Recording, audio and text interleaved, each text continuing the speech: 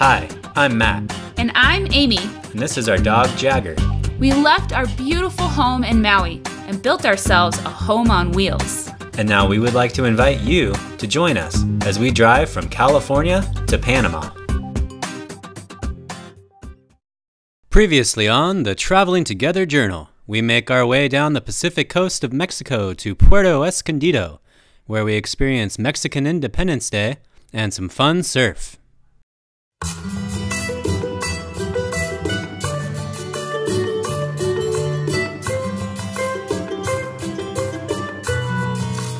Alright, we left our hotel at La Punta in Puerto Escondido, and we just finished stocking up on groceries, and we are headed for Barra de la Cruz, a couple hours south of us.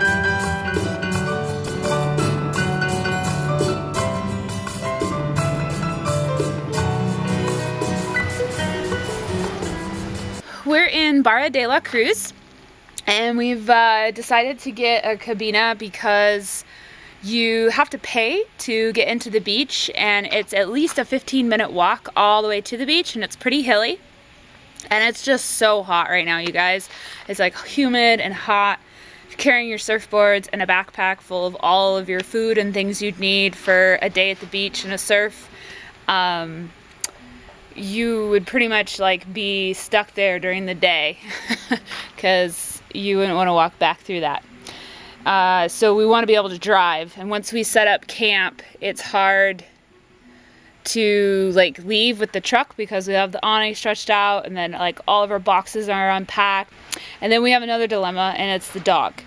You are not supposed to have dogs at the beach. There's a lot of signs, so we wanted to have an area for him to be able to hang out if we decide to leave him here.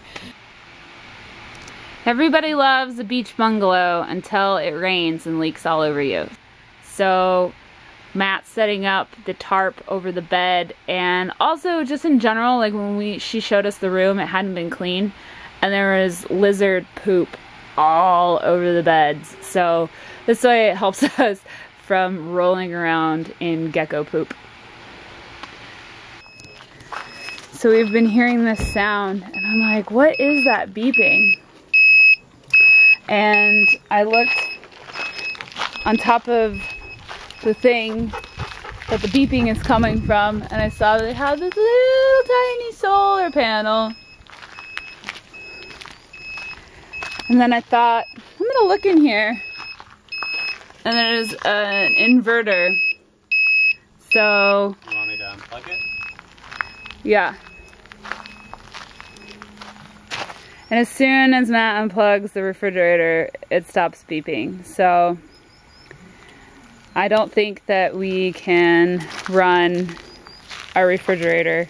We're gonna have to plug in our own solar, which is just a lot of work to put the panels away, but it's obviously doable because that little tiny panel is not gonna supply, especially with these clouds, enough power to run our fridge.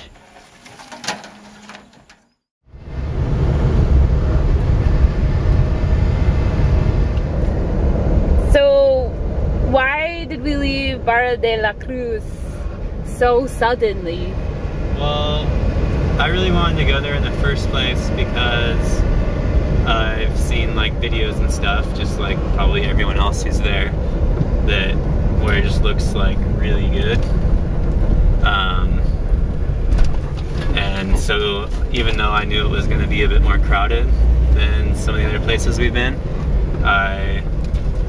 Just pause. Look at all those goats! Look at all those goats!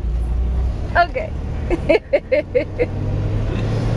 It's just not ideal conditions right now, and it was crowded. So basically, like the quality of the wave, the way I was getting to experience it, was not worth how crowded it was to me. Yeah. So we are now driving south again, headed towards an unknown at this moment beach and wave. We ended up camping at the Blue Rock restaurant at Playa Concepcion la Bamba.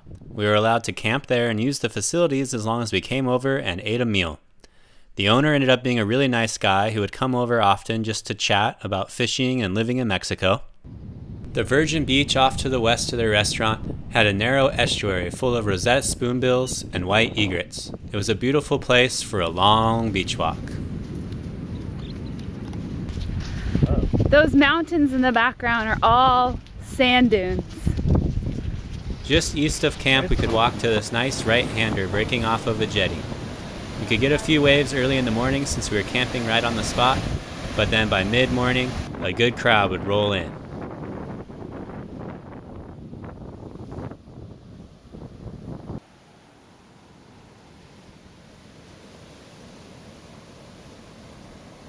After a few days of crowded surf and incessant biting sand fleas, we decided it was time to move on. And then we broke camp, drove around for a while trying to find some surf, and ended up here. And it looks like there's a wave out there, hoping it'll be nice and clean in the morning. Did we ever get the name of the place we were just camped for a couple nights? Definitely did at some point. I don't remember it now. Sandflea Beach? Could have been, yeah. Muchas gentes? Playa de Knot on your ankles.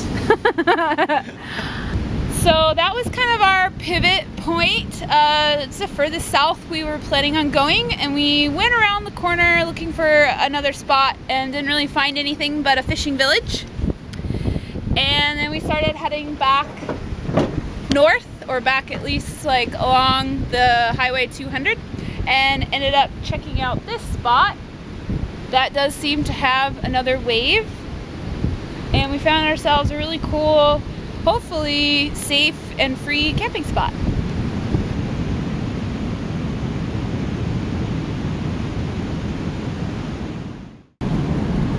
This is Jagger's friend. He comes and visits every morning and every evening. We don't know his name.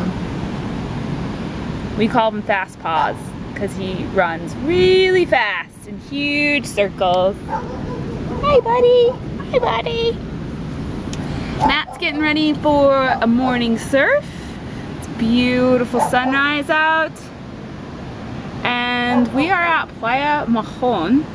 And it is probably one of the nicest camping situations we've had since we left the ranch.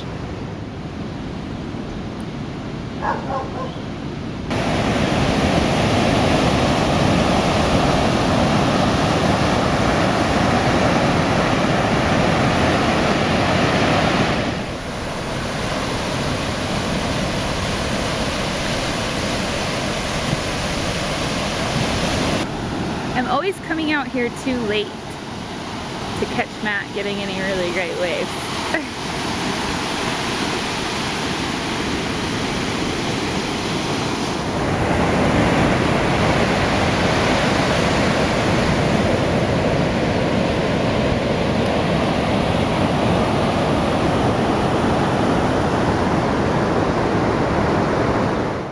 So I've made it clear that I really love our Lifesaver jerry can. It filters all the water that we drink, all the water Jagger drinks, and we happen to use it to just do dishes because of the spout. It's really easy. So the last couple places we got water though, it's been weird. We got some well water from a well that was kind of like an open well. There was some boards over the top of it. So there was like a little bit of debris and stuff in there. So I'm drinking it, but every time I'm drinking it, I'm like, man, I really hope I don't get sick. And then just trying to like have faith that the filter was good because we haven't gotten sick yet. But it just didn't taste very good. So Matt tasted it and he's like, oh man, I should have waited a couple hours longer to like make sure you weren't getting sick. So we kind of like switched to beer and waited to see if I would get sick before we gave it to the dog or Matt had any, but all was well. I never got sick, still haven't. And then we ran out of that because we didn't have very much of that left. So then we go to the hotel here in Mahon, to get water because the guy said it was fine, and it was out of like a, you know, a spigot you'd put a hose up to at the hotel. And we bring it back and put it in our filter, and all through the night I'm just like, man, this water tastes even worse. It tastes salty, which is not like good for our filter if it's salty, and that salty taste kind of resembles the taste that was at the well water. So I don't know what's going on, but it rained like early this morning, and it's still raining a little bit, so we put our jerry can underneath the drip of the awning. It was going way better earlier, now it's just dripping, to hopefully collect some water that doesn't taste like salt. And it's making my coffee taste salty too, so kind of grumpy this morning.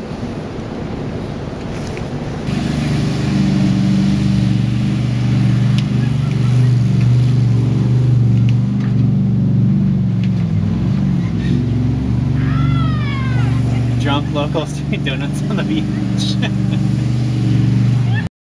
Well, our free camping spot is no longer free since our water situation was completely impalatable and unacceptable.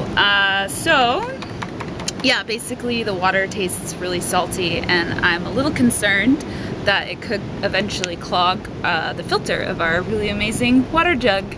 So I went to the hotel and purchased some awful little plastic bottles of water to get us through the day, but it's expensive. Like, I mean, we could just be basically at a campground paying to be there with toilets and showers and water for what I just spent on 8 horrible plastic bottles of water. So yeah, I think we were planning on maybe leaving tomorrow anyways, but I think now we're more likely to do it. We're gonna run out of fresh vegetables soon too. Next time on the Traveling Together Journal, we head to San Agustin Huatulco and find out that this little developing tourist town has most of its hustle and bustle going on underneath the water. Thank you, Jen Leo from This Week in Travel Podcast, for buying us a round of beers. We also had the pleasure of speaking with Chris and Jen from This Week in Travel Podcast. If you would like to listen to that, head down to the description box for a link to the podcast. If you would like to learn more about how you can contribute to helping to support this content, click here.